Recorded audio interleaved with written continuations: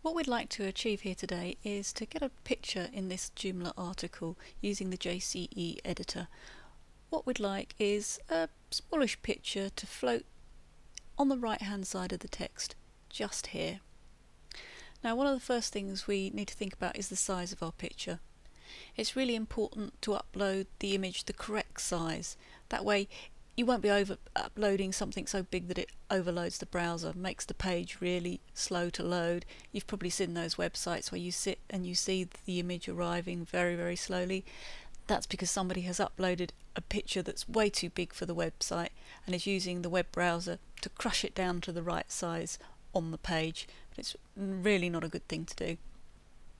Most websites are roughly about 1,000 pixels wide, so we can make a rough estimate that we want this picture about a third of the width of the website, so around 300 pixels. Now, if you want to be a little bit more accurate than that, you can use some other tools.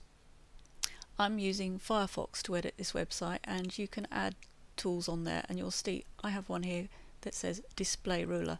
Now that pops up a little box there that I can slide around on screen, and I can just stretch it out to whatever I think, and then up here on this toolbar it'll give me the pixel dimensions of that box. So let's drag that into 300 so we can see what a 300 wide picture would look like. Yeah, and I think that would look fine in there. It stops the text being quite so wide, makes it easier for people to read. Right, now we need to go over to the back end of the website. Now, we knew that article was called Adding an Image to Joomla, so we need to go and find that in our article manager. So open up the article manager. We can filter that down because I know it's in one of my training categories. So if I go to Joomla training, that's going to narrow things down a little. And here we go, adding an image to a Joomla article. We can click there to open that up. Yep, this is what we were looking for. We can see in the blue there, that's our headline in the H1, and there the main paragraph text there in grey. And we want to get that picture in here. I'm pretty certain I want the picture near the top of the first bit of paragraph text, so I'm going to put my cursor against that first line. Now, if I hover over these buttons, a tooltip will pop up, and that'll help to remind you what all the buttons in the editor do. As you can see, this one is Insert Edit Image, so I'm going to click there. This has uploaded the image manager. Now, we've kept most of our images there all in folders, so you can keep a nice tidy structure, and this button here will let you make new folders just to keep everything tidy so you can go back and find your pictures. Now, I have one here called Lesson Library where I've been putting all my pictures. Now, I've got the picture I wanted there already. Now, if I click on that, you'll see it's 340 pixels wide, so it was just that little bit too wide, so I'm going to delete that. It's going to want me to confirm yes, I do want to delete that, and then I'm going to upload a new version, and that's our upload button there. Again, I'll hover over that and you can see it says upload. Now, I've resized my picture using Preview. I'm working on a Mac and that program is built in, so if you're on a Mac, Preview, easy way to resize your images.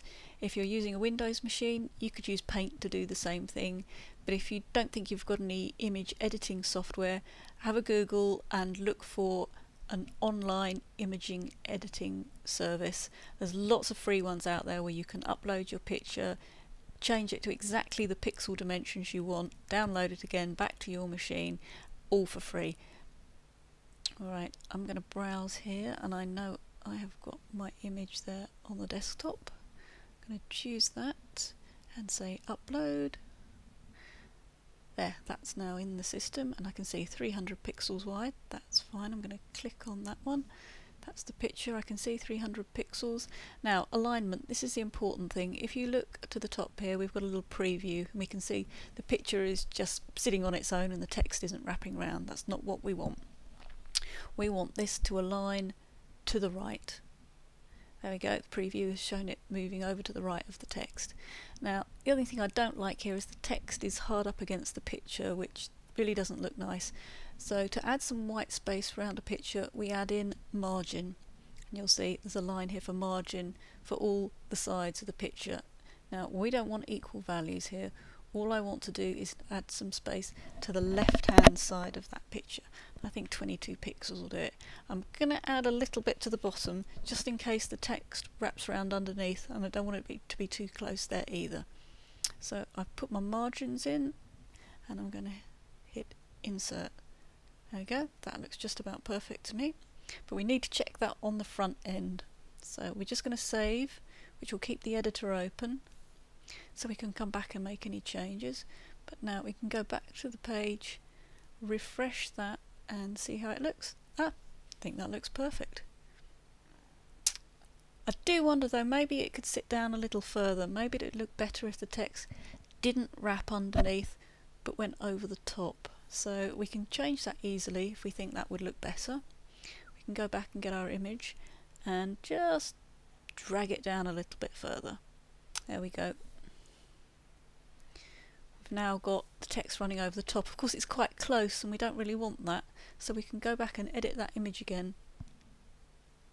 And this time we're going to add 6 pixels to the top and update.